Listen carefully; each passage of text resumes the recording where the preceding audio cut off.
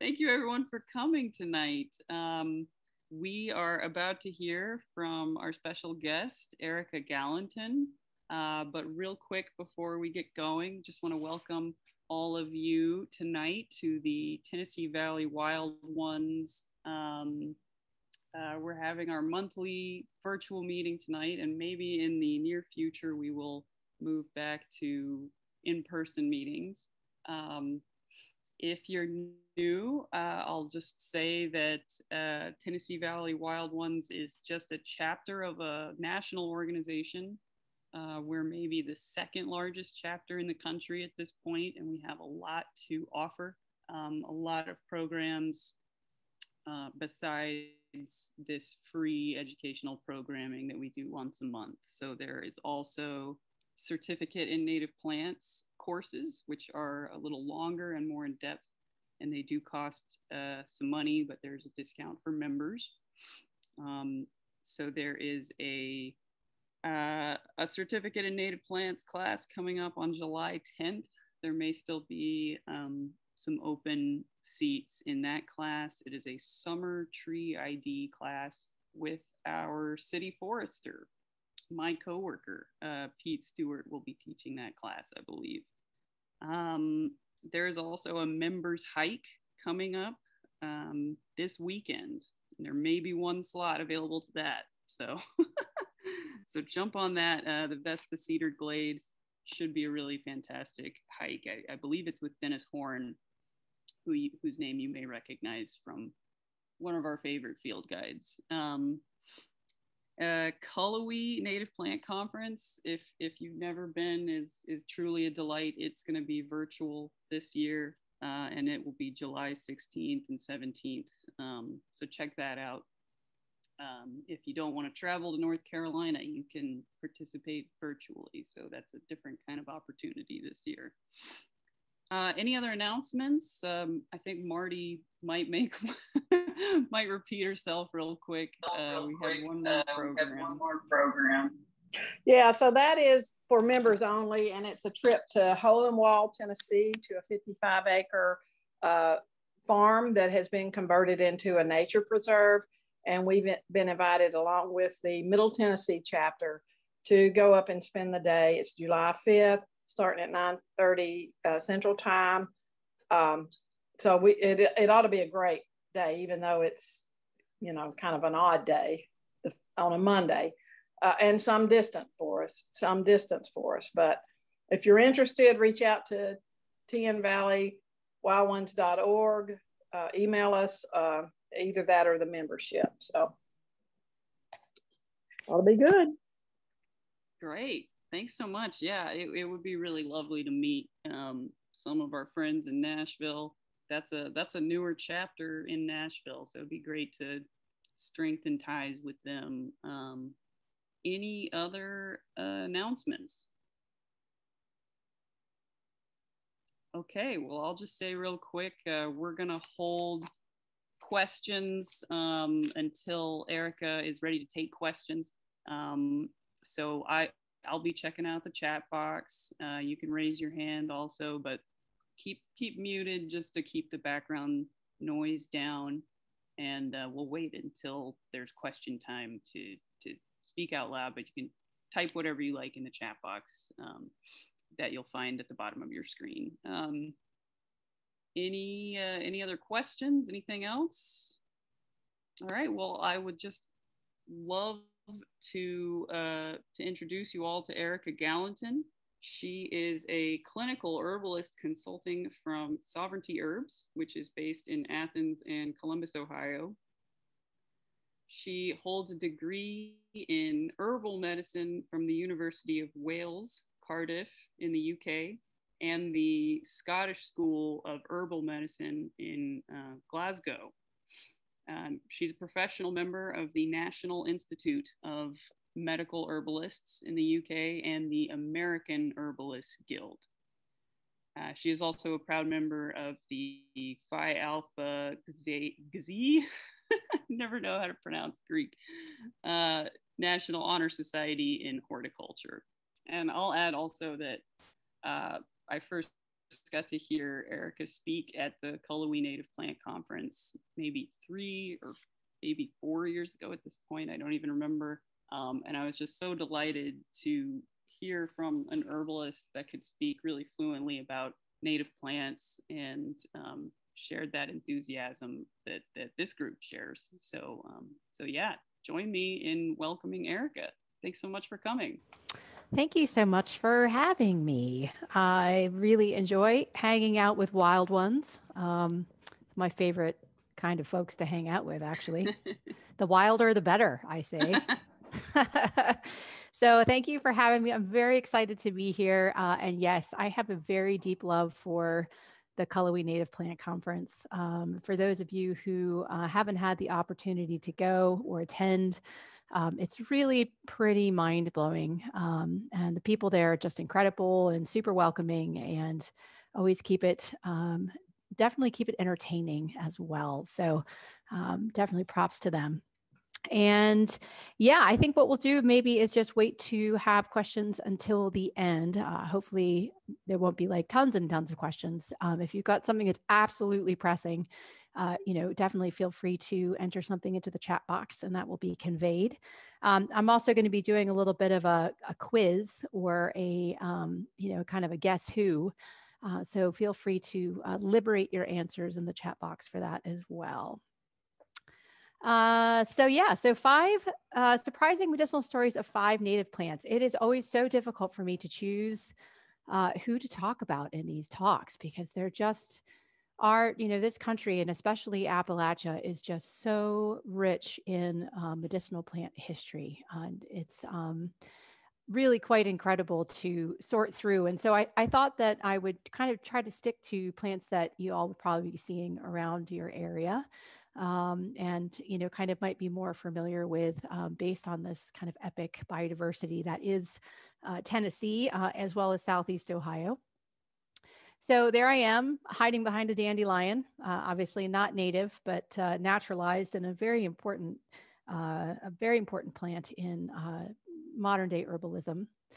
And what else was I going to say here? So Sovereignty Herbs I am a co-creatrix, co-owner of Sovereignty Herbs, and we're actually based out of Southeast Ohio. So a lot of people think about Ohio being corn and soy, but actually the southeastern side of the state is actually incredibly wonderfully biodiverse. It's where the glaciers stopped and where the Appalachian Mountains start. So for those of you who aren't familiar with the area, we have Highlands Nature Sanctuary right around Serpent Mound in Adams County.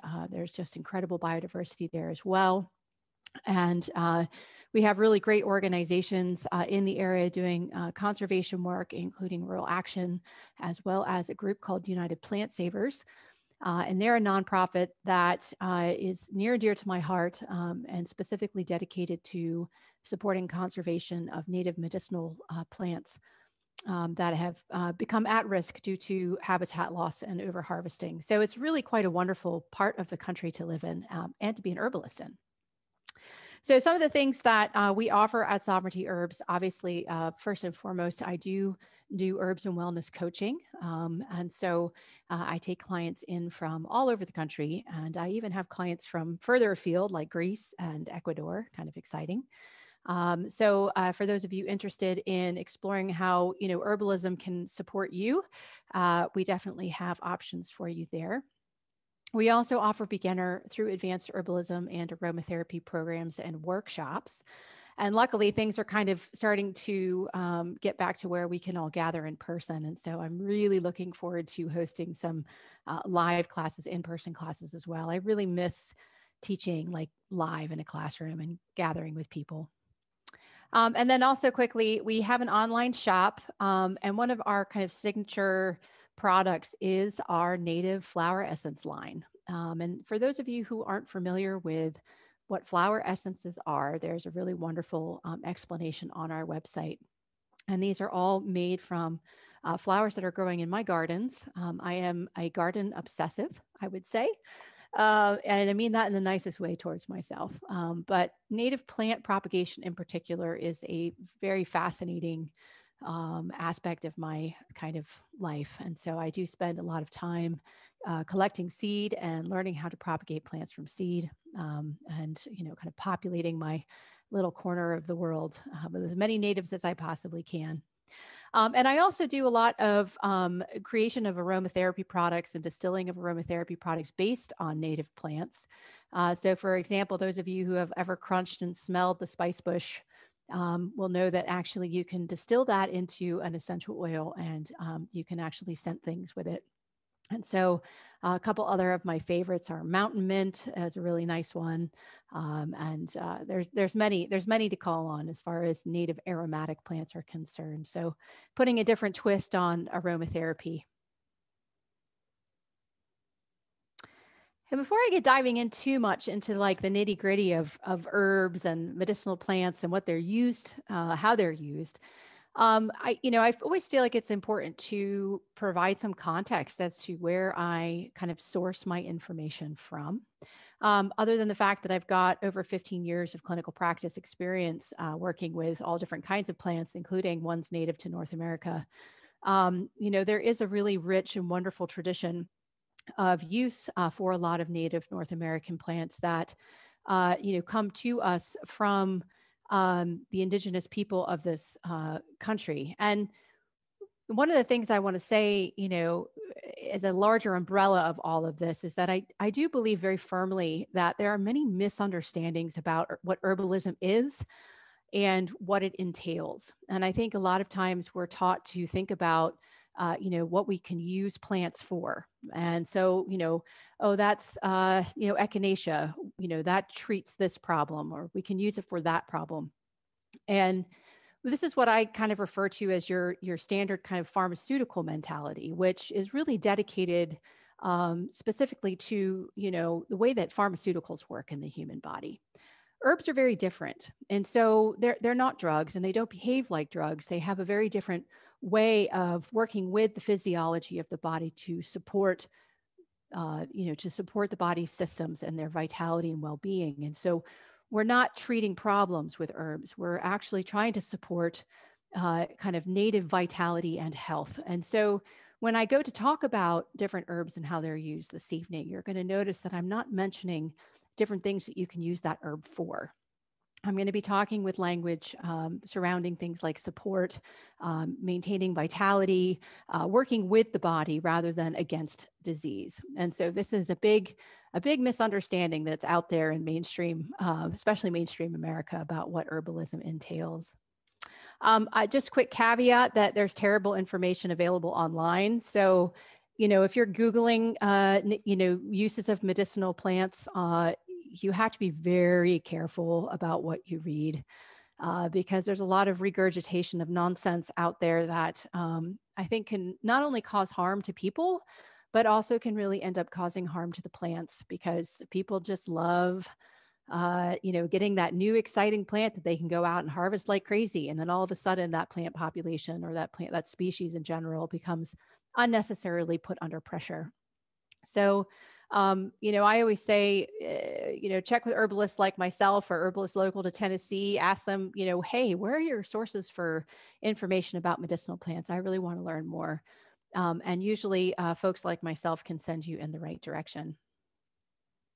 The other thing I want to say too, before we start diving into the fun stuff, is that, we have to be careful. I'm always careful, I'll just say, about really turning to what is referred to as the ethnographic record, which is kind of, the kind of academic, and I'll dare say colonial recording of the use of medicinal plants by the indigenous people of this country. And not to say that, these sources of informations like, Native Americans is a huge thing to say anyway, but, maybe this particular tribe used plants in a particular way.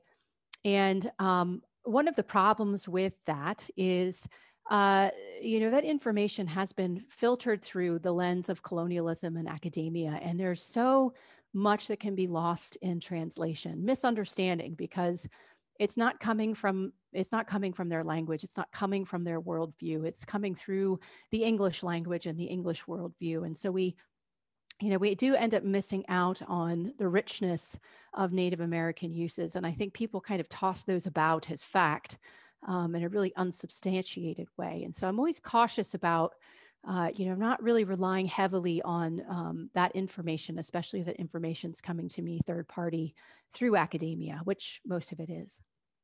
And so when it comes to, native plants of North America, I spend a lot of time working with some of the texts that were published, many, many, many, many books, during the late 19th century, early 20th century in colonial America.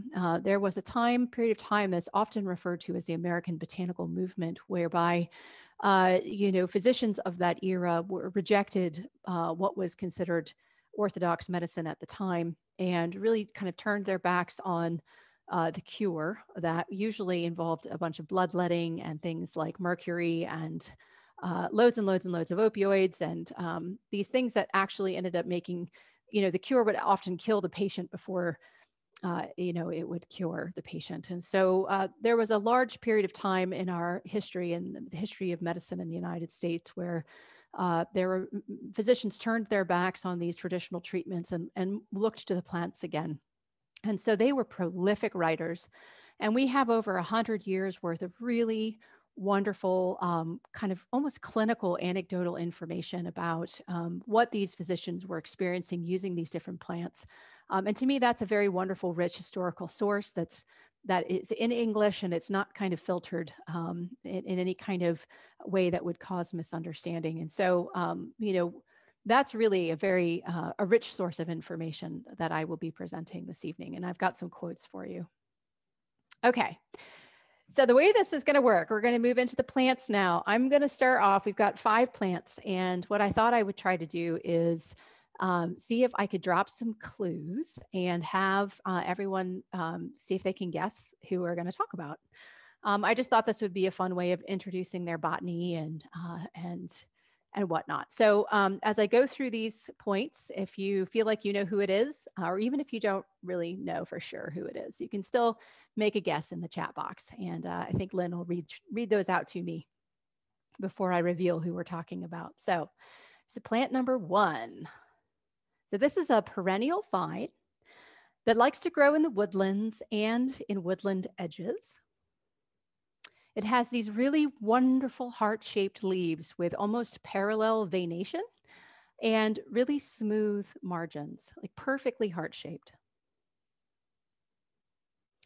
It's dioecious, which means that the pistillate, which are the traditionally referred to as female flowers, and the staminate, which are traditionally referred to as male flowers, are actually on separate plants. So in order to get that producing of seed, you need both, the pistillate and the staminate plants around. And then the last clue is that the common name often misleads folks to believe that it is related to an edible tuber. So I'm wondering if we have any guesses. Does anyone want to try to guess who we're talking about?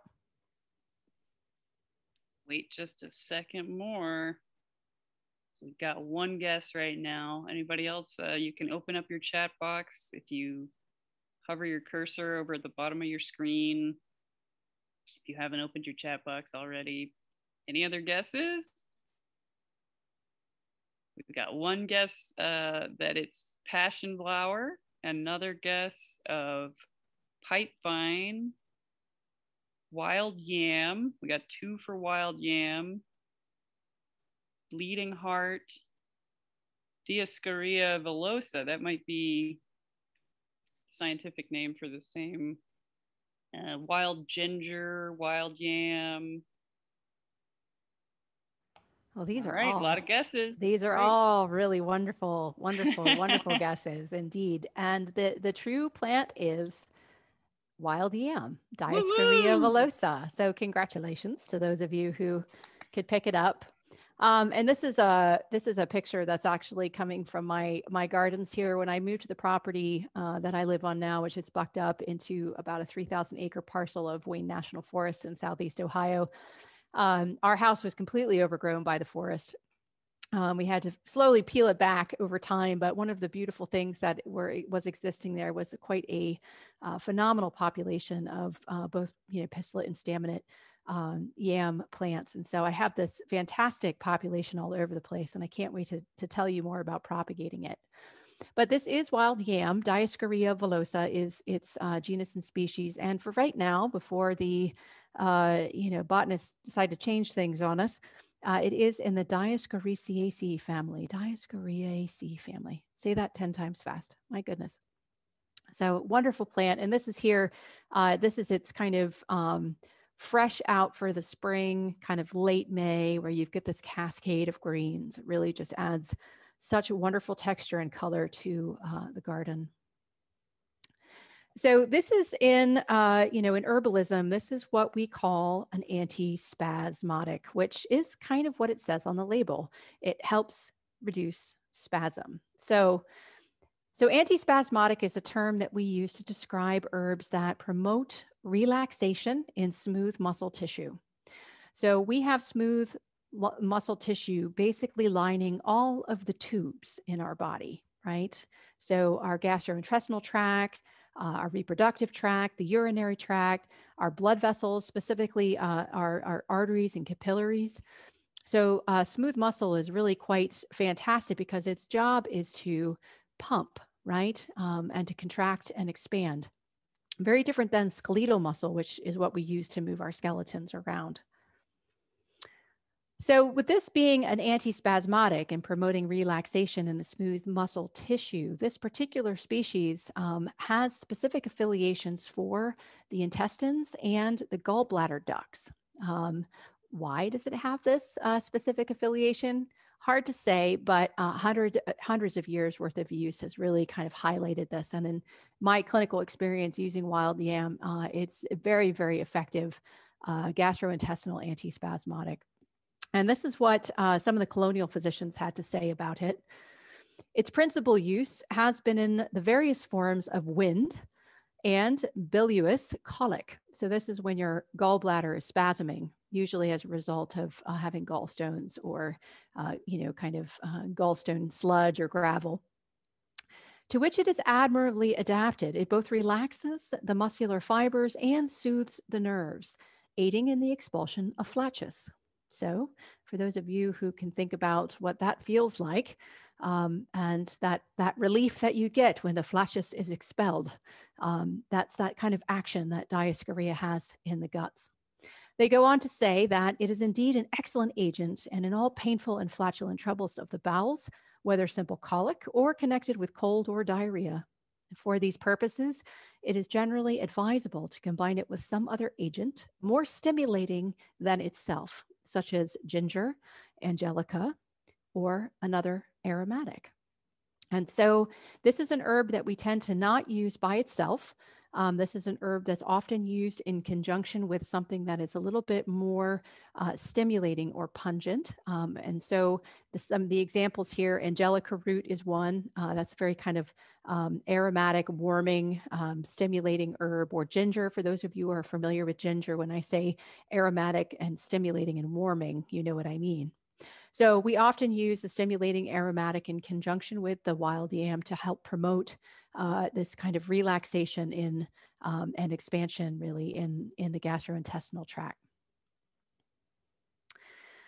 So it is the root that is used for those of you who want to know. And one of the fun facts about it is that it is related to a Mexican species of Dioscorea that was the original source of synthetic progestins. And this is a class of pharmaceutical hormones, much like progesterone, and was the source for what we now have as the modern birth control pill, as well as hormone replacement therapy. So one of the components in the wild yam we have here in Appalachia is really kind of a relative of this. It's not necessarily as hormone supporting as this Mexican species, but just a bit of interesting history about that plant genus. I will say though, this is a species that is considered at risk by United Plant Savers. That's that nonprofit I mentioned that's into supporting medicinal plant conservation. And much like ginseng and golden seal, we've had issues with, habitat loss and over harvesting. And that's kind of the wild storm that creates, loss of the species. So it definitely is not something that's used heavily. We have other agents, I would say, that are more sustainable and more easy to grow and more accessible, more easily cultivatable, et cetera. So I only turn to wild yam when I feel like it's absolutely the only plant that's really going to do the job. So I will say, though, it is incredibly easy to propagate via root cuttings. And one of the things that I did while after I moved into my home in the hollow there, I broke off these, the rhizomes just ride right underneath the soil surface. And you can actually just, you can't really break off. You have to use a saw for something incredibly sharp because it's very tough. But you can take those small pieces from the end of the rhizome and you can plant them in different places, and a whole new experience happens. And so I have currently, from that one large wild yam population, I now have wild yam populations growing all over my house, growing all over teepees that I've got in different places. It's really quite exciting. And so here's a really cheesy picture of one of those. That's my face there, and that's about 13 feet tall. Wild yam, what I call the wild yam teepee behind the house. Okay, so plant number 2. Get your thinking caps on, folks. Okay, here we go. So this is a perennial woody deciduous shrub, which also likes to grow in woodland edges. You often see it hanging onto rocky outcroppings, ravines, and stream banks. And it gets to be about 3 to 6 feet tall. So not huge. It has opposite leaves that grow from previous year's woody growth. It has tiny white sterile flowers that bloom around May through July in these kind of flattened, hairy looking clusters, also known as corms, that are anywhere between 2 and 6 inches across. Scattered continuing flowering may occur throughout the summer into September. And occasionally on these corms, you get a few larger sterile flowers that appear kind of in the margins, which are a little bit bigger, a little bit showier, but sterile. It has also, this particular species has also been transformed into many horticultural cultivars, most of which have been selected for these larger sterile flowers that end up making a big ball-shaped bloom. So do we have any guesses as to who I might be talking about? We do. We've got some guesses. Smooth hydrangea, native hydrangea, elderberry, hydrangea arborescens, cephalanthus. That's an interesting guess. Itea was something I was going to throw in there. Another wild hydrangea. You all don't skip a beat. You are right. It is wild hydrangea. Right. Also known as smooth hydrangea. And one of the most amazing things I discovered a couple of years ago when I was getting really up close and personal with my macro lens was that our hydrangeas that I now have, I've selected for them on the property, right? So we've cleared away all the stuff and we've just let them grow out and get a little bit more exposed to the light. And they're just prolific now and just so beautiful, especially this time of year.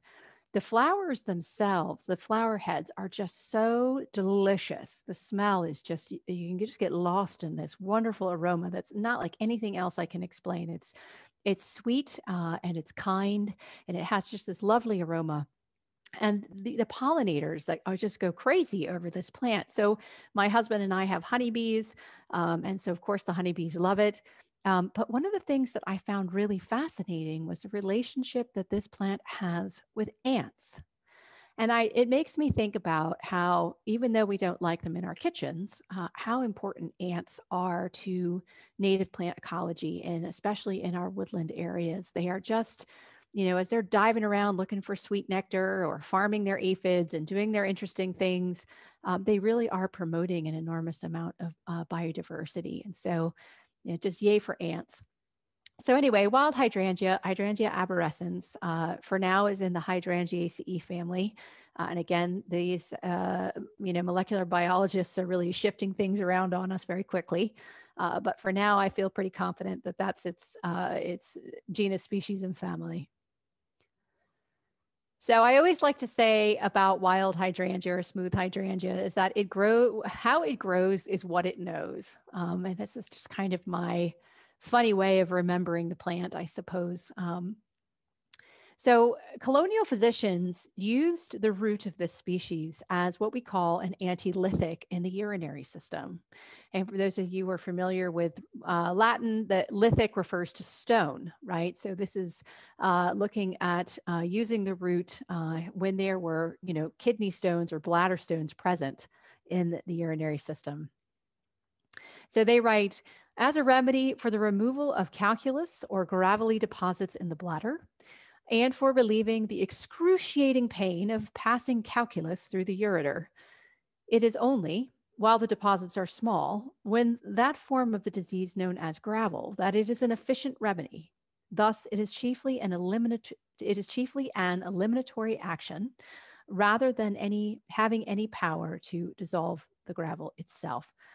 So I paraphrased that, and I think that I typed it out poorly, but what this is saying to us from this kind of colonial perspective in the use of the root of this medicine is that it wasn't necessarily something that they would use to dissolve gravel, but it was really more about promoting the elimination of these deposits or this buildup of material within the urinary system. And as we probably, some of us know, the urinary system is a very important eliminatory system in the body. All of our blood gets filtered and sent via the lymphatic system to our urinary system. And so anything that's not supposed to be in our blood is excreted that way.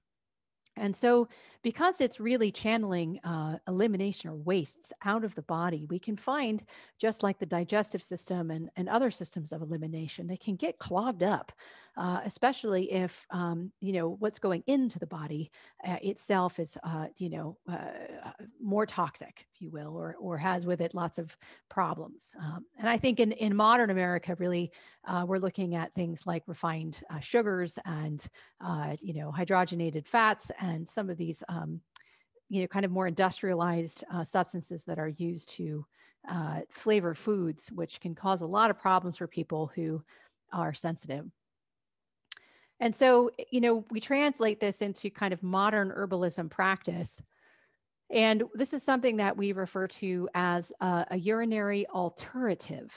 An alterative is an herb that has the ability to support the eliminatory processes of a particular body system. So we have urinary alteratives, we have respiratory alteratives, we have digestive alteratives.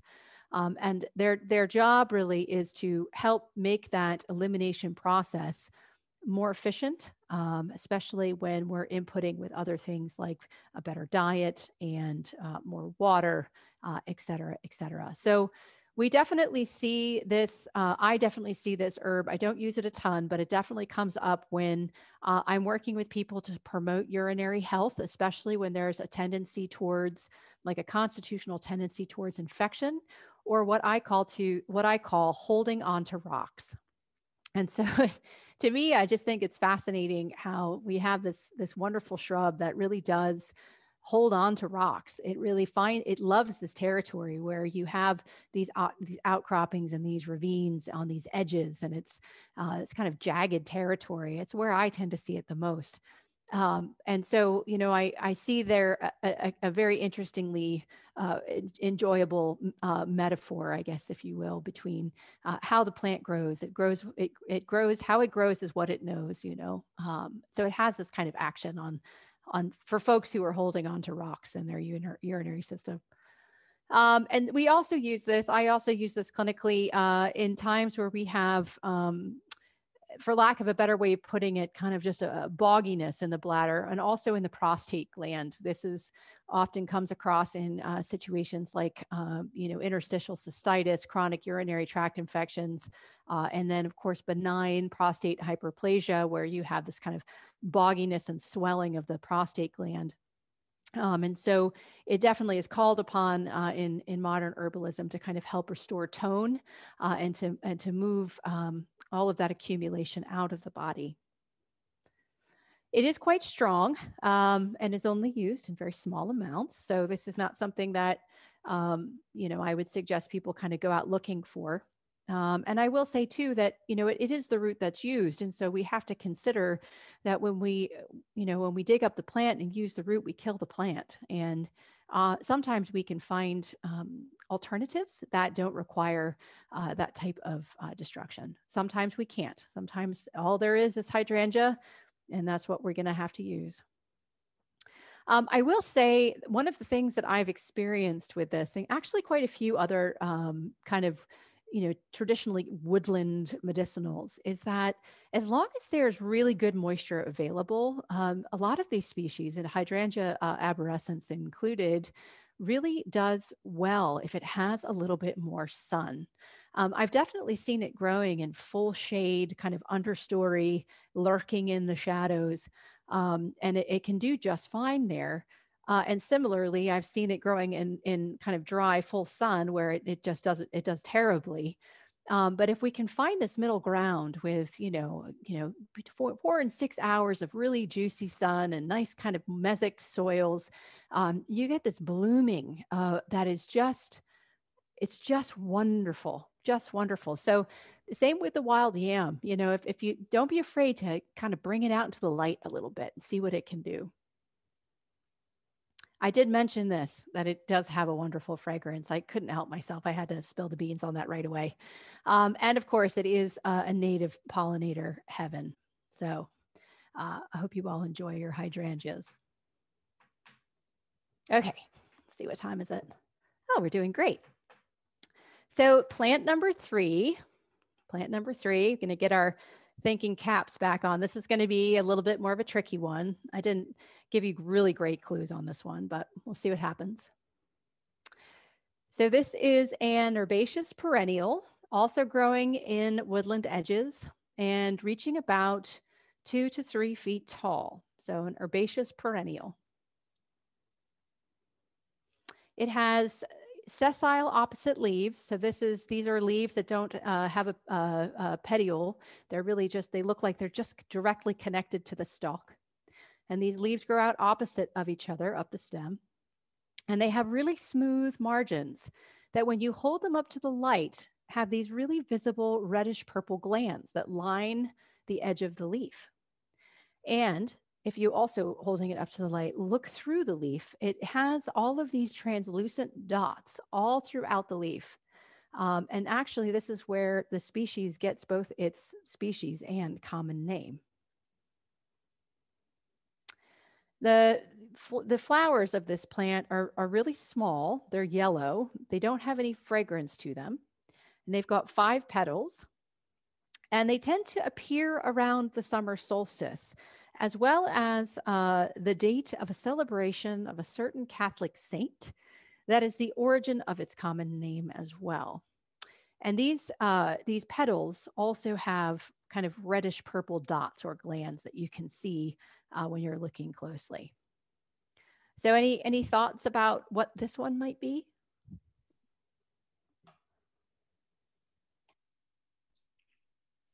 Yeah, let's see here. We got a few ideas. St. John's wort, also known as Hypericum. St. John's wort, St. John's wort. That's kind of what I was thinking too. Yeah. Although I don't know if I've ever actually looked through the leaves. Oh, yeah. Yes, it's a wonderful thing to do. And you're all very right. I'm so glad to see you're so clever. It is. This is spotted St. John's wort in particular, Hypericum punctatum. And I love this image here. These are all photographs that I've taken myself, FYI. But you can actually see, even on the flower buds, all of those little streaks, purple streaks. and spots, and along like the margin of the leaf as well, you have these dark purple reddish glands. And if you look then, of course, in between, the venation pattern, you see all of these. There's some water on these leaves here too, but if you look closely, you can see these little dots that have punctuated the leaf. That's where it gets its punctatum name. But what's fascinating about these reddish purple spots and streaks is that this is where a lot of the plant's medicinal properties lie. We actually find, in particular with this particular species, as well as its European cousin, that some of the main chemical compounds that have been focused on in scientific research are actually in these reddish purple glands and what is secreted by them. So when you take something like spotted St. John's wort and you roll it between your fingers really roughly and kind of just tear the plant tissue up in between your fingers. I know it sounds very violent, but if you do that with a leaf, you will notice that your fingers get stained a little bit purple. And that is actually a big part of where the medicinal qualities of the plant come from. Really, really fascinating. So by and large, St. John's wort is, oh gosh, I just feel bad for this particular, for this plant, but definitely for its European cousin. It just got pigeonholed. And I'm going to talk about that a little bit, but it's so much more than what people give it credit for. And in many ways, the way that we describe it as herbalists is using this word nervine. And this is a wonderful word because this word describes an action of a medicinal plant that is not available in pharmaceutical medicine.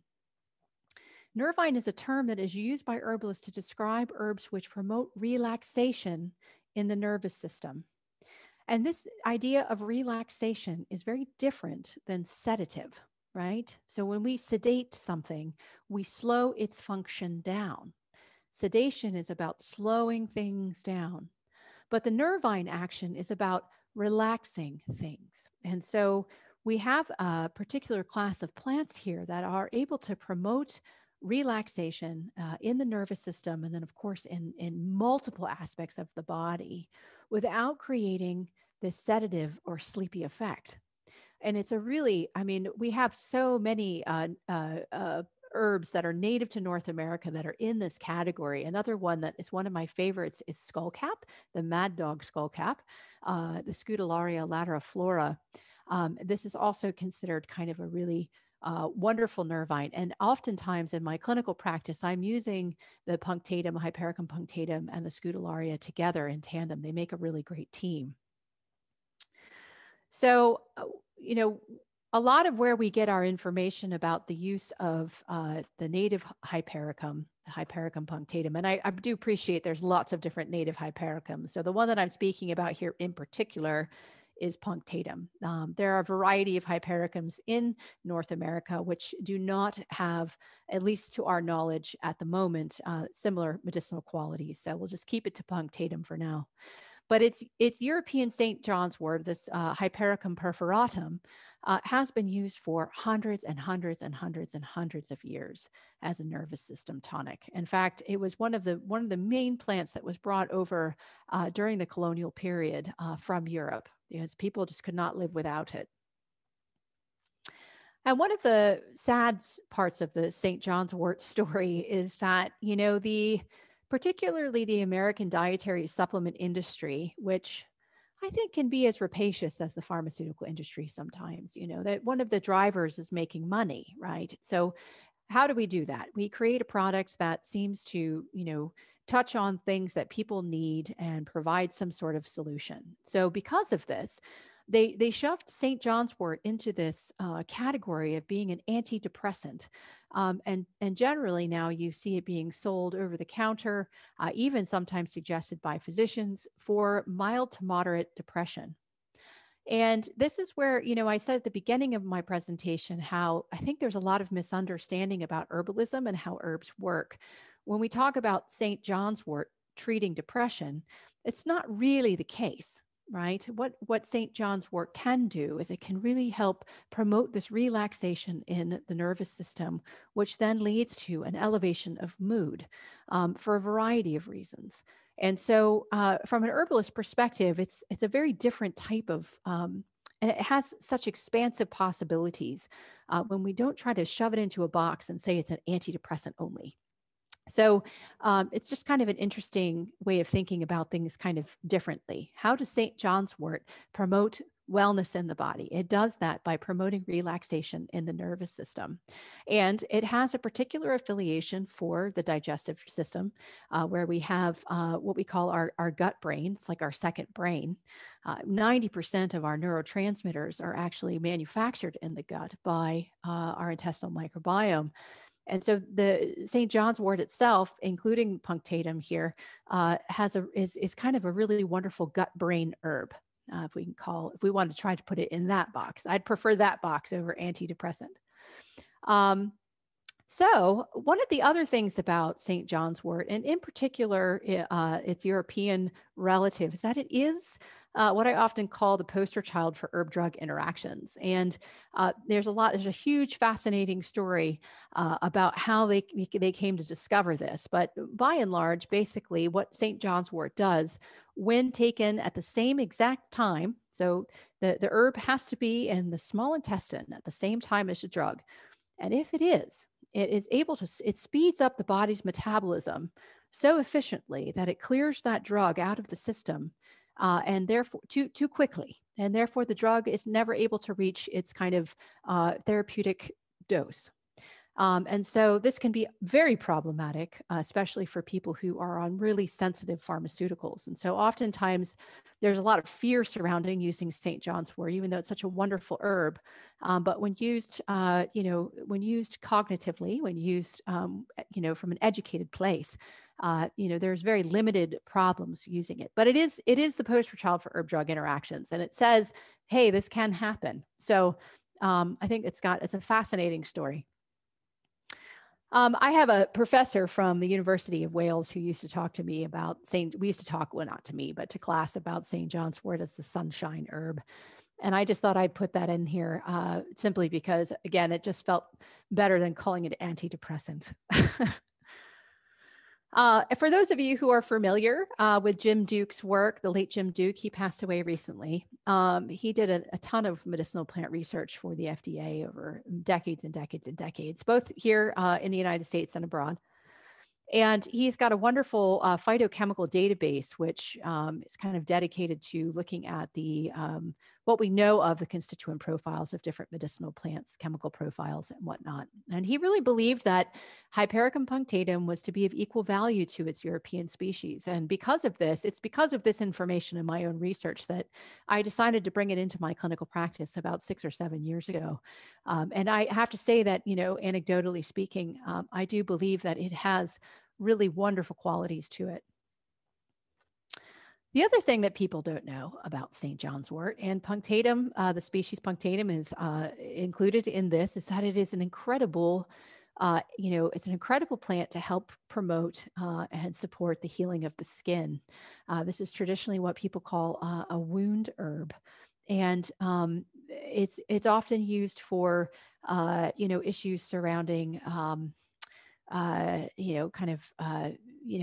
people who get kind of cold sores and things like that, or any kind of skin that needs support in its granulation process. It's also been used, for bruising and to help kind of, get the bruising healed up. So there's this whole external use of the plant as well, which is just really wonderful and very useful, but has also been kind of clouded by this pigeonhole of being an antidepressant. Okay, plant number 4. Gosh, I hope I have enough time to get through everybody. Okay, so plant number 4, here we go. I think some of you guys are all going to know what this is. This is not hard for you at all. So this is an herbaceous perennial vine growing in full sun and park shade environments. So we're back to the vines. It has alternate singular leaves with 3 pointed lobes and slightly toothed margins. It has what I call wonderfully spiralizing tendrils that grasp onto other structures to grow up them. The flowers are born from the axils of the leaves. They are incredibly complex in their architecture and fascinatingly beautiful. They are often visited by carpenter bees who seem to get quite intoxicated by the nectar. And the fruit is edible, but is often misunderstood to have the same sweetness and fleshiness of its tropical relative. And unfortunately, it just doesn't. So, what do you all think that this is? We have a lot of votes for Passiflora incarnata, Oh, flower vine. Yeah, you got it. And there it is, passion flower, Passifloraceae. I have to say that, I mean, we are just so blessed to have this plant, native to this area. It is just, it's a glorious plant in the landscape, albeit it can be, for those of you who like to keep a tidy garden, it can be a little bit, what's the word? Overzealous. But my goodness gracious, I have had the funnest experiences watching these carpenter bees get absolutely intoxicated, where it's almost as if too, they fit perfectly into the structure here. They fit perfectly under the stamens. They hang out. It's like they're at the bar and they're just having like lots and lots of good beer. And they just drink at this bar for hours and hours and hours until they basically fall asleep. And they are so passed out that you can literally knock them off the flower and they'll hit the ground and go, oh, whoa, I should probably wake up now. And then they try to fly around, and they definitely are, they're in an altered state of consciousness, as far as my observation is concerned. And it's really just quite hilarious. It's almost like the two of these species were made for one another, especially when you see the way that they fit in underneath the structure. So, and I have to say that I have recently also, I managed to get my hands on some Passiflora lutea from one of my favorite native plant nurseries out of Floyd, Virginia, wood thrush natives, because I had never ever seen the lutea flower before. So this was last year was the first year that it actually is growing on top of a wild yam. They grow together, and I got to see the flowers. And I think, it's a less robust species, but it has been used traditionally in the same way as this species here, which is incredibly robust. And when it's happy, oh boy, is it happy. So this is what we refer to as a gentle sedative. So I talked to you in the last slide about the difference between an herb that is thought to be relaxing, where we have a relaxation effect that's not sleepy, that's not about slowing down function. But when it comes to passion flower, it has both a relaxing effect, but it is also considered a very gentle sedative. So it does have this slowing of function. And I really liked this quote, so I thought that I'd share this with you because it really sums it up well. It is especially useful to allay restlessness and overcome wakefulness when these are the result of exhaustion. It proves especially useful in the insomnia of infants and old people. It gives sleep to those who are laboring under the effects of mental worry or from mental overwork. And that was written in 1898. And I will say that, it is the leaves and flowers that are used. And every year, because I have such a fantastic population that grows, at my place, I'm able to create several gallons of tincture a year. And between 2020, the beginning of 2020 and now, I have gone through about 6 gallons of tincture of this particular herb. So many clients coming to me specifically with this, insomnia due to laboring under the effects of mental worry and mental overwork. It has been a big superhero, unspoken superhero of the last year and a half. So what this does say is, and one of the things I like to say about passion flower, especially using it as a tea, it's really good for squirrel brain when you're falling asleep. So, the other way of saying it is like you're totally wired but exhausted. So the wired and tired, but you just can't fall asleep. And the squirrel brain is when you're lying there and you think, oh gosh, I'm so exhausted, I just totally can pass out. And then all of a sudden something happens where your brain is just going in circles and circles and circles, and it won't stop. And so, this is where something like passion flower works so gently and so wonderfully, and without hangover, and without issue surrounding addiction, because this is also an issue for a lot of people, becoming addicted to the things that they use to be able to sleep.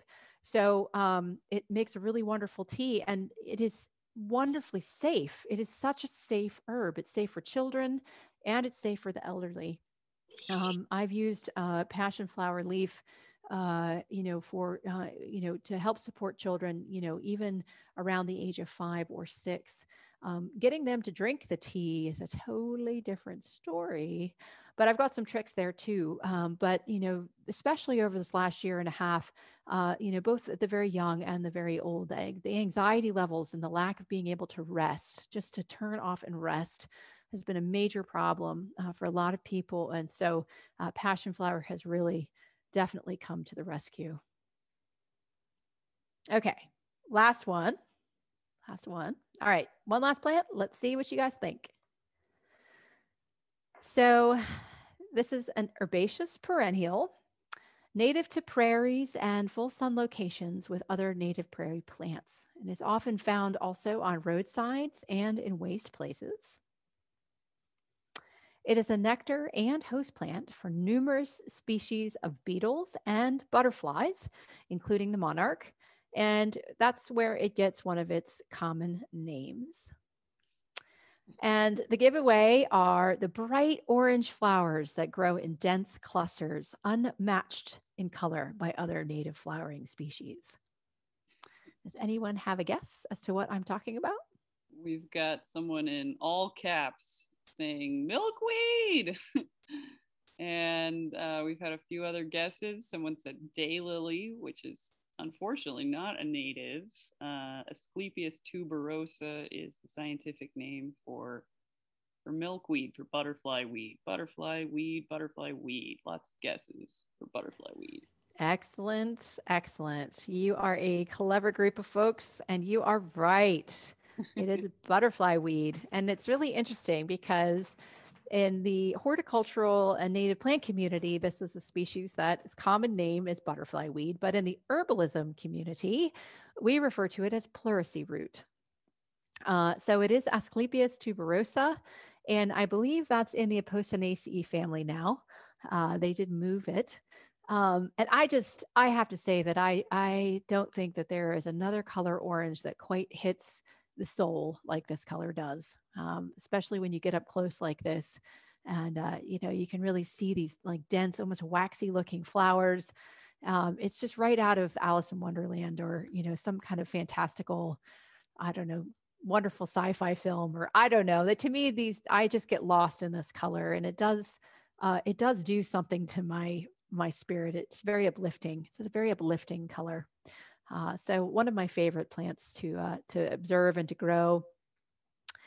So, and this is what we refer to as a respiratory tonic. This is a very traditional respiratory tonic. And it is the root that is traditionally used. So again, we run into this problem of you harvest the root, you kill the plant. Is there something else we could use instead that's an aerial portion of the plant that may not, cause the demise of that particular specimen?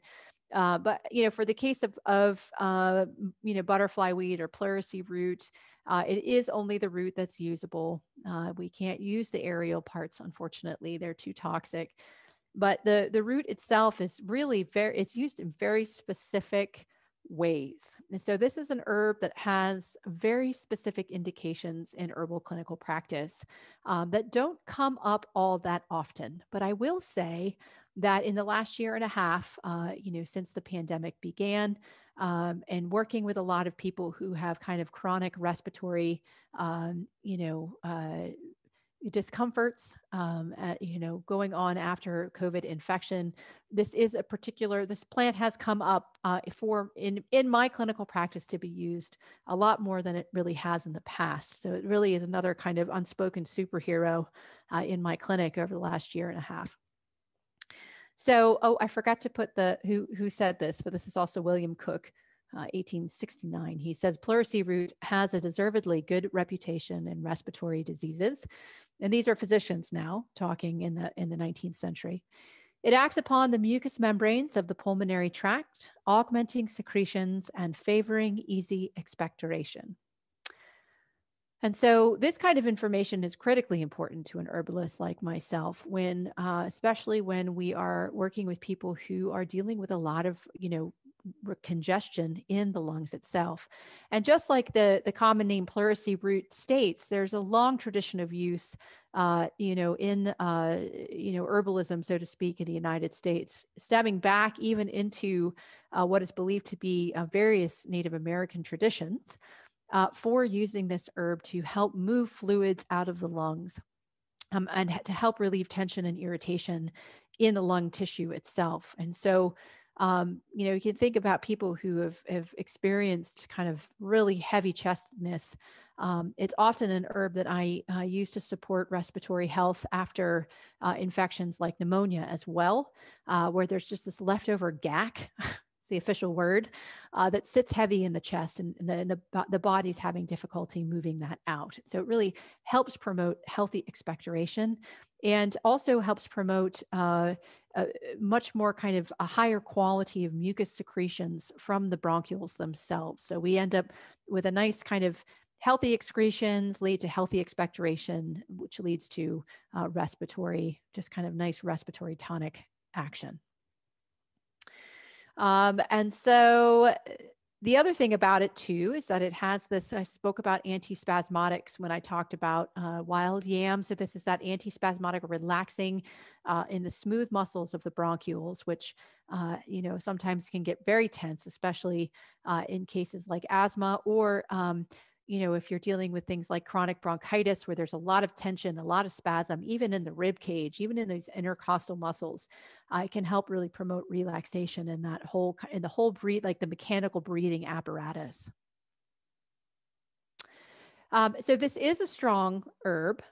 It's not toxic, but it's strong. So it's only needed in very small doses. And again, this is the root, and it's prepared in a very specific way that, kind of captures, it captures the less non-toxic parts of the plant to make it a safe preparation. And it's never really used alone, just like all herbs. Herbs are usually kind of used together in teams. And when I'm formulating for clients, I'm always creating what I call, it's kind of like a play where you have a couple of lead actors and then you have supporting cast members, and they all work together in that blend to help support, whatever it is you're trying to achieve. So it usually works with other respiratory tonics, and a couple that are native that are sometimes interesting to try out are like Monarda fistulosa. So that's the wild bergamot, and occasionally for short periods of time, any of the mountain mints are also for short-term use are really quite invigorating to the lungs and to the respiratory system. So that's all I have for this evening. I just wanted to drop a little, here, this is how you can find me online slide. So you can find Sovereignty Herbs on Facebook and Instagram. At Sovereignty Herbs is the handle for both of those. And our website is just sovereigntyherbs.com. And you can also find my personal work. I try to attend to it as much as possible at the Medicine Gardener on Facebook, Instagram. And I also have kind of a brand new YouTube channel where I do a lot of kind of plant walks and garden talks and things like that. Really, it's just me like geeking out on really cool plants that I've got growing around my medicine garden. So you can find me on any of those platforms at the Medicine Gardener. And yeah, that's all I have for today. I'll open the floor up to any kind of questions. Erika, thank you so much. This has just been lovely, and I definitely want to check out your YouTube channel. It sounds great. Yeah, if folks have questions, it's past 7, but we'd love, Erika, if you've got a little more time, we'd love to hang around a minute and chat if anybody has questions about the presentation. I just loved your quizzes. That was really fun. I Oh, feel like, good. yeah, I feel like I'm so used to identifying things in the field, but not actually thinking about the characteristics and just breaking it down without a visual image. That was actually challenging. Yeah. Well, you all did so well. My goodness. I mean, and I didn't, you never know. I mean, I could have gotten very botanical, but I thought, oh, let's have some fun. And I think, sometimes we can get caught into plants as things and not necessarily as like characters in the landscape. They have their own being and their own lifestyles and their own wants and needs. And I think sometimes it's always lovely to try to capture them more in story than in technical fact. So I thought I'd play on that a little bit. Yeah, it's lovely. So we've got a question. What is the benefit of ants in the garden? Oh, this is great. Well, so of course, there's an entire field of study into this particular phenomenon, and there's so many different species of ants, and I think they all have different roles in some way. But some of the main roles that I've definitely witnessed in my gardens, one is pollination. And so we do have kind of ant pollination mechanisms at play. The hydrangea arborescens is a really great example of that. And then one of the other major aspects of ants in the gardens is seed dispersal.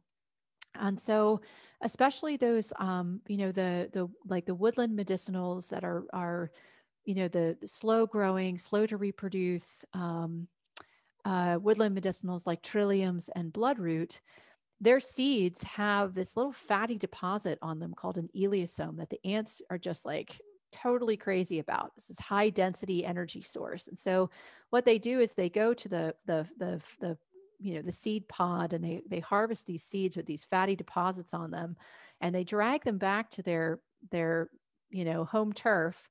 They rip off the fatty piece and carry that in, and they discard the seed. And the seed is discarded then in an environment where the soil has been really wonderfully aerated, and there's all different kinds of just wonderful ecology available for that seed to settle in and then to germinate. And so in my gardens, I have several species of trilliums, and the bloodroot has just gone bonkers because I've got bloodroot in the most unusual places now, and I know it's because of the ants. So they are definitely wonderful seed dispersers as well. Yeah, definitely. I mean, there's so much going on just right under our noses. It's fun to think about. Yeah, for sure. We've got another question. Where can I find wild yams? Oh, this is I yeah. That might be a local nursery question. I don't know if Reflection Writing, our local native plant nursery, sells Well, that. yeah, and I think there's another one out of Nashville. The Barnes, they own Grow Wild out of Mm-hmm. Nashville as well. I also know that there's a few businesses that do mail order. One is Wood Thrush Natives out of Floyd, Virginia, and he's always at the Cullowhee Native Plant Conference. So also, by the way, everyone just needs to go. When we do in-person native plant conferences again, you just need to go to the Native Plant Conference and hope that they've got plants there for you to buy. Yeah, You'll find wild yam there. yeah, and And I will add also there is a very invasive Dioscorea oh yes, that. batatas. Don't do it. Mhm. Yeah, so watch out for that if you think you have the native one. I hope you do. But there Yeah. is a chance that it's the invasive one. Yeah, So I watch would out for I would that. suggest sticking to a native plant, like a nursery that focuses on native plants Absolutely. specifically. Another one of my favorites is Prairie Moon Nursery. They're out of North Carolina as well. They always have a wonderful selection of plants, and their mail order. I'm not sure about your Tennessee folks there, but try to Yeah, get it from a native plant grower. That way, you're sure it's not the batatas, which is crazy. It's a crazy plant. absolutely. Yeah. So I'd just add another nursery nearby would be Overhill Nursery. You can check with them. Well, so on the topic of bloodroot, someone's asking what the medicinal benefits of bloodroot might be. Yeah, really wonderful question. So, Quick story. I won't go too long. When I was first, when I went to university, we had, it was a 4-year medical degree program. We had to ingest every single herb that we studied. It was part of the process of learning that. And bloodroot is one of those plants that has got international recognition now. And so has crept its way into what we call the materia medica of herbalists in the United Kingdom. So we were specifically, going through what's called a tea tasting with that plant. And I remember it was first thing in the morning. I just got into class. I hadn't eaten anything that yet. It was like I had been running late. And so the first herb that we tasted of the day in a tea form from the dried root was bloodroot. And I took 2 sips and then vomited all over my desk. Oh, no. And what was interesting about this experience was that it forever made me understand the potency of the plant, but also its therapeutic actions, which were really traditionally surrounding its, when we have a really powerful emetic like that, something that just makes you barf, it also usually has really profound expectorant qualities. So, when we're dealing with really intense congestion in the chest. And so I haven't ever used bloodroot in large quantities. It's a really caustic herb. You have to use very small amounts. But I have used it in, very, very tough cases where, my clients are suffering from cystic fibrosis. That's one of the major ones. And also like really wet asthma, where the lungs are just so bogged down that you just need a little bit of that bloodroot, and it can really force that expectoration process and help move some of that crud out.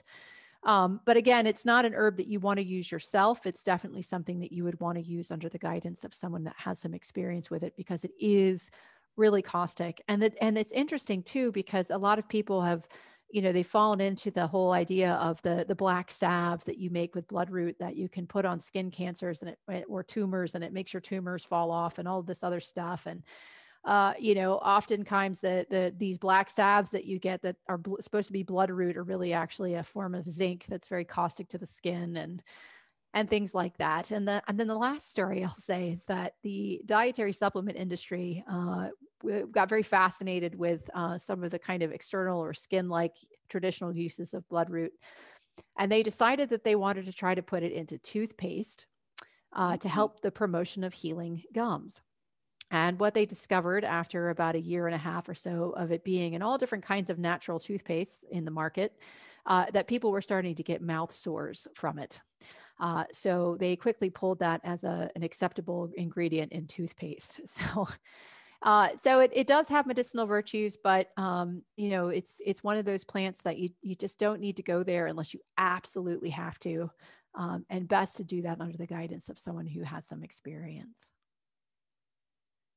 Gotcha. Yeah, I feel like knowing what these plants can do in your body, it just adds so much to I don't know, I almost want to say like the personality. Like when you're a gardener, you get to know how a plant grows and how it's acting. It's having a good year.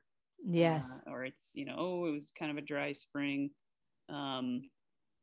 But yeah, knowing this kind of information, I feel like there's this whole depth that I'm missing a lot of the time, for sure. Yeah, fascinating. It is fascinating.